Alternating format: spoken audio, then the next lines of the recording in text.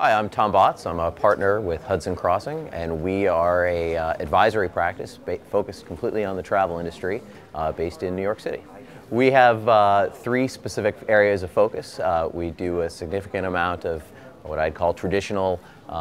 vanilla consulting work, where if you have a problem, a need that you would like some outside expertise on, we have a wide range of experts covering marketing, distribution, sales and technology, and really how those areas meet, which is a really important differentiator for us. We also do a significant amount of diligence work, helping companies or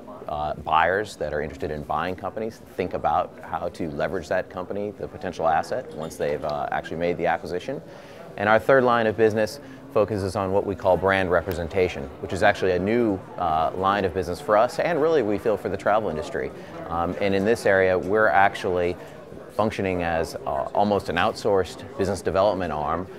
for clients, both startups and established companies alike, that would like to either enter the travel industry because they have a product that they feel can be valuable to the travel industry, or companies that are already in the travel industry but possibly not in North America and would like entree into the North American marketplace. Well, the semantic web is, it was exciting for me to hear from two of the guys who are really doing it what it is in their own words, because there's a lot of, I think, misnomers out there floating around what the semantic web is, and it's really based around this idea of multiple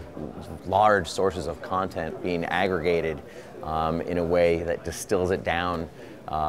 so that one can actually make sense of it all, and I think that's pretty exciting. On the other hand, if you're a hotelier trying to make sense of it all,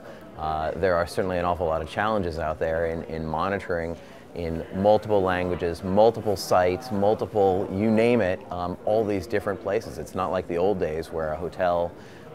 hotel's reputation was just considered, or run largely by word of mouth. It's a whole new world out there.